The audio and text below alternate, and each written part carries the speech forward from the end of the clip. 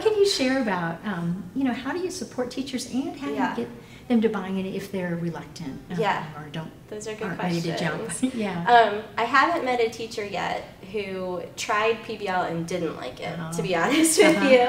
I think what they're hesitant on is how do you find time to do that work to really develop those good, meaningful projects. And then also, it's scary for teachers, I think, to step back and give up some of the control when they've been used to the one who is leading the charge. So one of the things I got to do in my coaching role was really, I came in and co-taught with them, and just even having another person to bounce those ideas off with, that made a huge difference.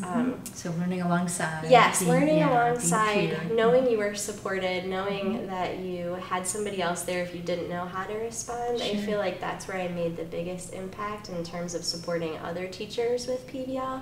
But I also think it's having a conversation, so making sure that I'm using it in my everyday language and talking about it and sharing the work that my students have accomplished, and putting that out there on Twitter in different formats just so that we can learn from each other. I think that's a missing piece, is learning from each other and sharing. It's that sharing piece, that getting these good stories out there. Or if you're facing a challenge, getting the challenges out there and seeing what your community might be able to offer in terms of troubleshooting. It's all I would agree. valuable. It's all, none of us has to go this alone. So